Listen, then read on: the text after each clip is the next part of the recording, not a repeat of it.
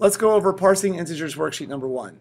In exercise 1, I trace this to see that num is an integer, and it happens to be initialized to 11.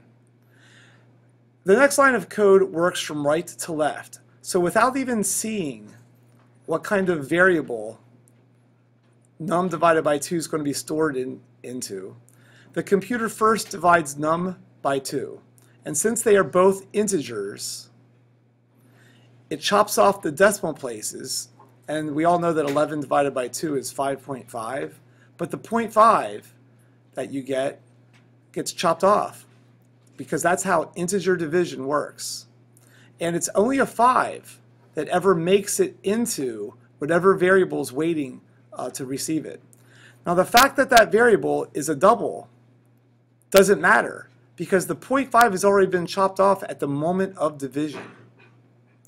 So unfortunately, you have this big variable result that's an 8-byte variable and can accommodate decimal places, but it never stores the 0.5.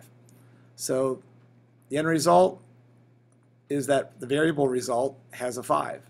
And that's what prints out when we system out print. So on your output screen, simply a 5 will print out. I was just corrected during a timeout that the actual answer is 0.0. You don't have to know that for the AP exam, because the compiler will show you the accuracy of the variable result. And some guy with the initials CT just pointed that out, even though that's beyond the AP exam. Okay, let's do exercise number 2. Num is an int again, and it stores 11. Great. Result is ready and waiting for a double. Let's see if a double makes it in there. Okay, well look at the right-hand side of this initialization. The division would be chopping off the 0.5 again, but because we are casting the int variable num to a double, it automatically is being upgraded to allow for, well, to be treated as 11.0. So the computer is now treating num as 11.0. This is just a temporary operation. It will not affect the actual variable num later on in the program. It's still an int, but for this one line of code, it's a double. So now that you have a 11.0 divided by 2, it is not integer division, because they are both not, the numerator and the denominator are not both ints. Because the one is a double, the computer will store 5.5 there accurately, and the whole 5.5 will be placed into the variable result. So therefore, when this system out print executes, 5.5 will print out, and your output should be 5.5.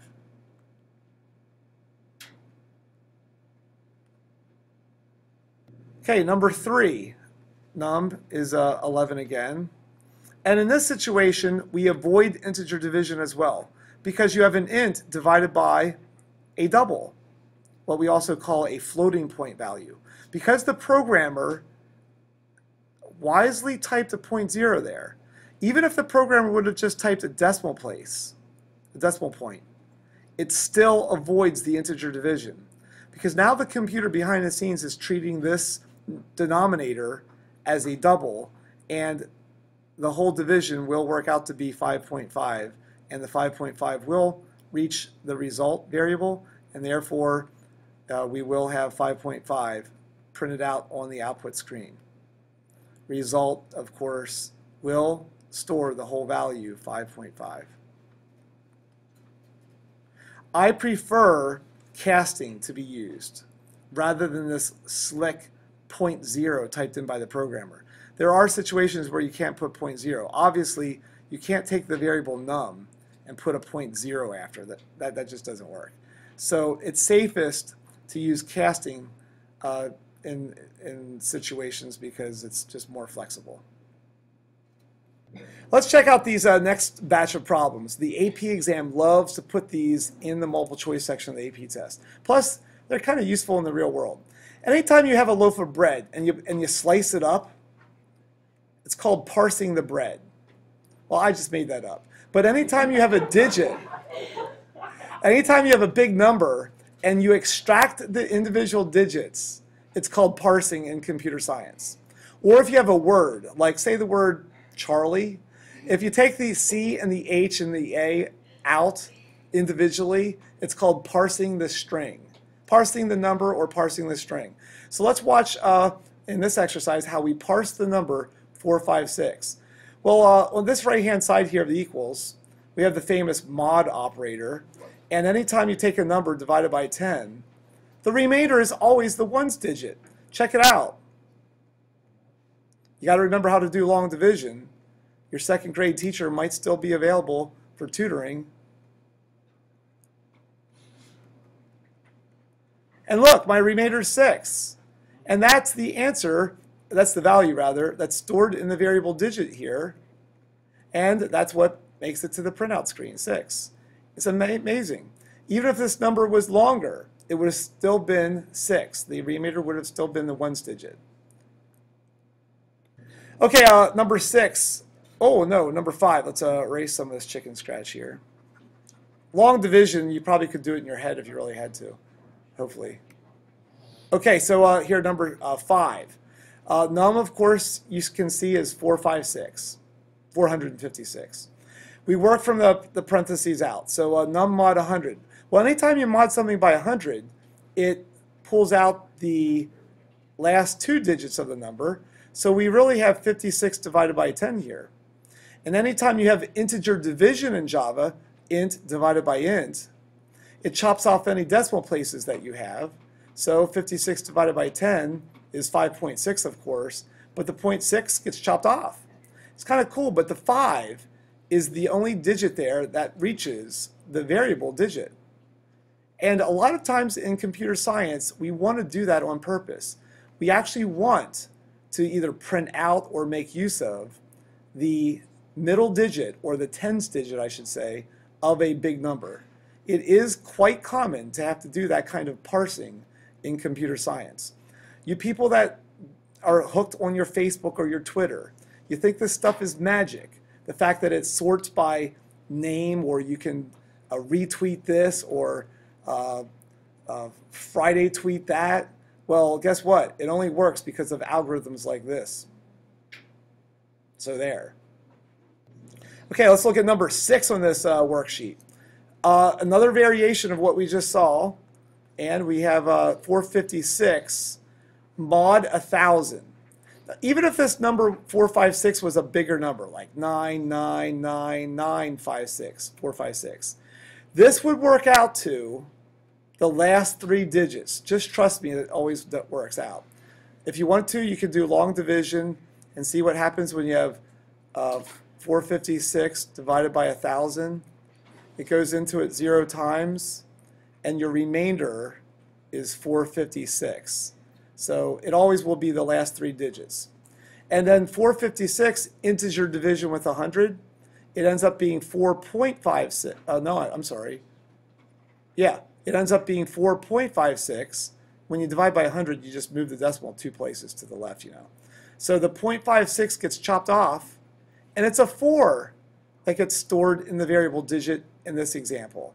So when we system out print digit, 4 is your answer. That is neat. So the rule is that even if you had a bigger number here, like 999999456, this little algorithm here, modding by 1,000 and then integer dividing by 100, always works out to be the last 3 digits. It's kind of like eating 3 inches of a hoagie from the right side. Great analogy. If that helps you, just slide me some PayPal donation money.